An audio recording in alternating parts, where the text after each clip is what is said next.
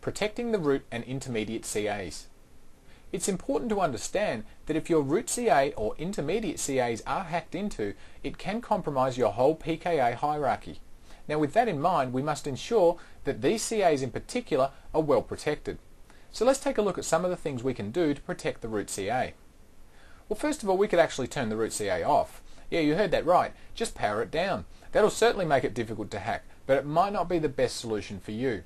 If you are running enterprise CAs and your root or intermediate CAs are Active Directory members, you'll run into some problems when Active Directory attempts to renew the server's computer account every 30 days. Now sure, you could power up the server for long enough to renew the computer account's password, but now that's leaning towards becoming too much of a pain to be useful. The solution to this problem is making these root and intermediate standalone CAs rather than enterprise CAs, but we'll talk about more of that shortly. Now assuming we don't turn the server off, we could make the root and intermediate CAs members of a workgroup instead of a domain. That way, if the domain administrator account is somehow compromised, it won't affect your entire PKI, as the domain account will have no privileges on your workgroup. Now we can remove the server from the network. Now this would mean physically picking it up, taking it off site somewhere, or disconnecting it from your network and putting it on a different network that has no actual connection to your normal network.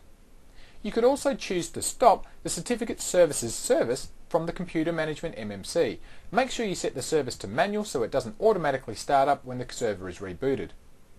Now finally, you can restrict and secure physical access to the server itself. Okay, so with that checklist in mind, let's start by installing our root CA.